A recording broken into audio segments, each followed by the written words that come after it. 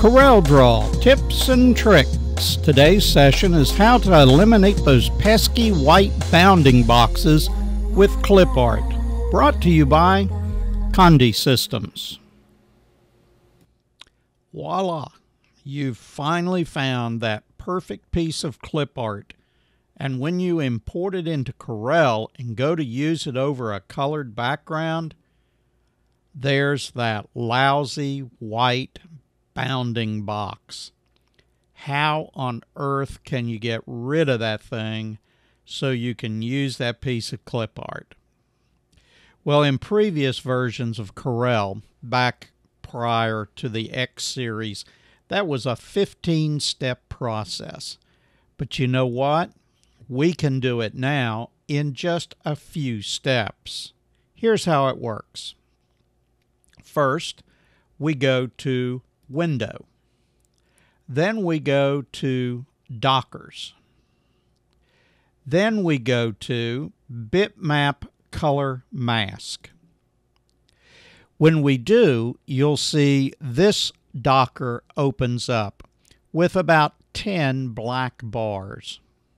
What we're going to do is select the first one, use our eyedropper, go in, click on the white background, and then apply. Now look. No bounding box. Of course, it works better if you put it on something other than black because the clip art itself is black. Let's do it again. Let's take another logo. Let's take this caterpillar logo. And if we move it up in front of a solid color, you can see that sure enough, there's that white bounding box. And we're going to go up to our eyedropper, click on the white again. Now the reason we didn't use the previous white is because white is not always white. Sometimes when you import these, they have just a tinge of yellow or something else mixed in with it. And so just to make sure that we get the perfect white, we're going to re-click on that eyedropper each time. Now let's go up to Apply, and look what happened. If we zoom in, it's almost perfect, but not quite. But no problem, because now we're going to go over and look at the slider that is underneath those black bars, and we'll move it to center, and you can see that all the white background is now gone. That makes a perfect logo for sublimation on just about anything. Now let's talk about the limitations of this capability.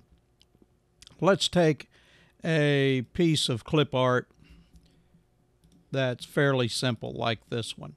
And we'll put it up in front of the black, and you can see it has a white bounding box. So we'll get our eyedropper, we'll go over and click on that and apply.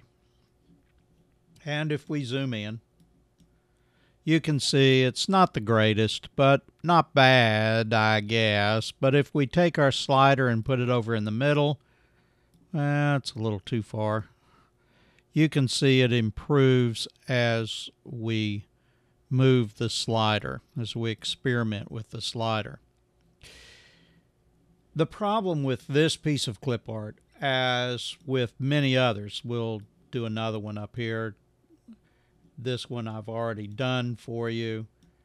You can see it's there, but not the greatest. Even if we play with the slider, it's not going to get fantastic. The reason it's not going to be fantastic is because the resolution is so very, very low. We can do just about anything we want to with this. Let's take this piece, for instance, which is actually a photograph. And we're going to use our eyedropper. We're going to, use our eyedropper, and we're going to get that gray and apply. And you can see it just disappeared. Well, did it really? Let's move our slider over, and maybe not. There is the image. It's not great, it's not even good.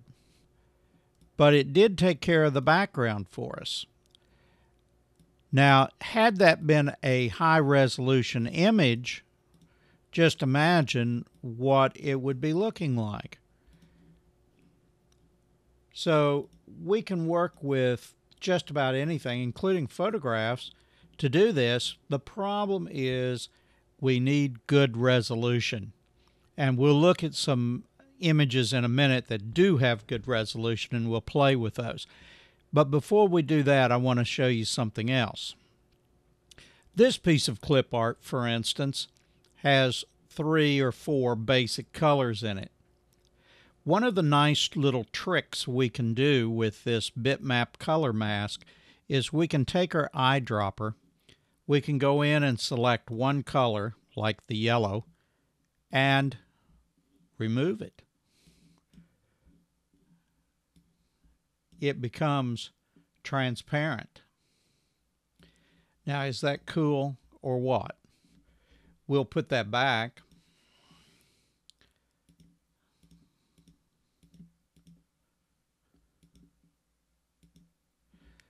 And we can do the same thing with any color. But here's something even cooler. Let's look at this eagle on a black background. That looks really good, but let's say, for instance, that we want to put it on a bigger black background. And so we drag it over, and black is black, and so it shouldn't be a problem, but it is, because the two blacks are not the same, and you will never be able to match them. But if we use our color mask tool, get our eyedropper, select that black, and apply, look what happens. Now, if we take it and put it in front of white, it doesn't look very good because it removed all the black in the image. But positioned on a larger piece of black, it allows us to use it, and there is no bounding box of another color. Now let's move over to some higher resolution images. We're going to learn 2 ways to take backgrounds out with this particular part of the session. And we'll start with Merry Christmas. Merry Christmas is a piece of high resolution clip art. And we're going to take our eyedropper, we're going to click on black, tell it apply, and now we can place that on anything, any color, whatever we want to do. Nice, clean clip art. And that's because it was a higher resolution than what we've been working with before. Here's an interesting little trick. This tree is actually pretty low resolution. We're going to click on the white background and apply.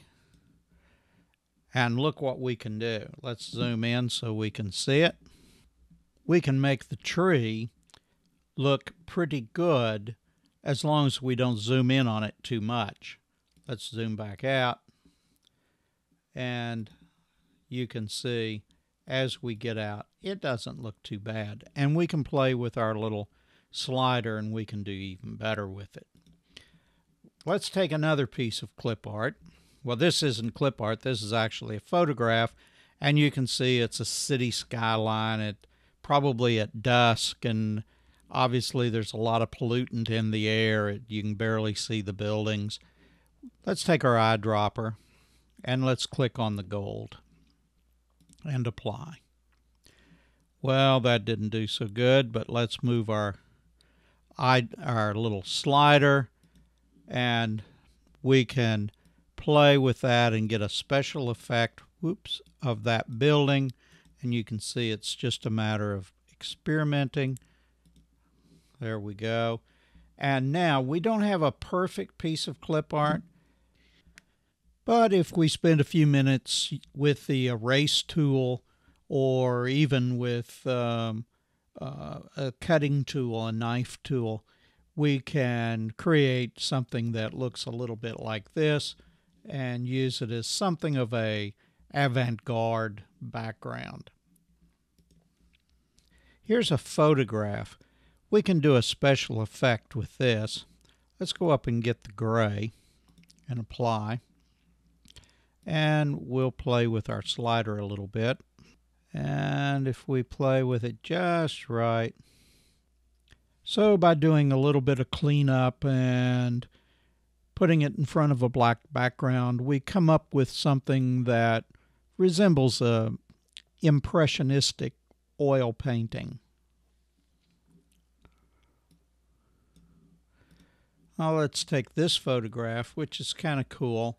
It's got a black background, but let's select the black and look what we've got. And let's create again, we could use a larger black background if you wanted to keep the bounding box from showing. We'll make that black, put it in the background, and we can do it a new black background, but we can also put it on something else. I don't know why you'd want it on red, but there it is on red, crimson, green, whoops,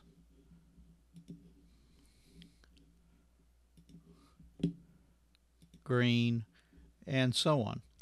So even though it's a photograph, you can do some interesting things with it. Okay, let's move up and look at two other pieces. Here's one that if we zoom in on it, it's just a scribble. And it would make a nice, interesting background in some applications. But no matter what you're going to do with this, it's really not going to do very well. So I'm going to introduce you to another way of getting rid of that background. When you've got something like this, we can use what is called trace bitmap. We're going to go to Outline Trace, and we're going to go to Line Art. And we'll tell it OK.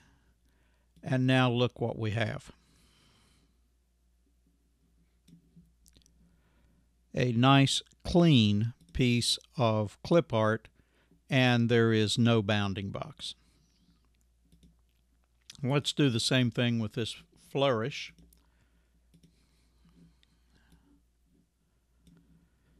And if we take the background out of it, have to select it first. If we take the background out of it, we get a pretty nice flourish. But you'll notice that there still is some pixelization going on there because it is a fairly low resolution image. But now let's take that and let's go to Trace Bitmap, Outline Trace, Line Art, give it a second to work, click OK. Now we have nice, clean images and no bounding box. The other nice thing about this particular method is that not only do we have a high resolution clean piece of clip art, but you can make this piece of clip art as big or as small as you want to, and it will retain the same quality.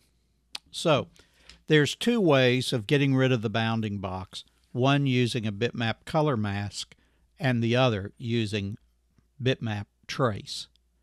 Hope you found this helpful.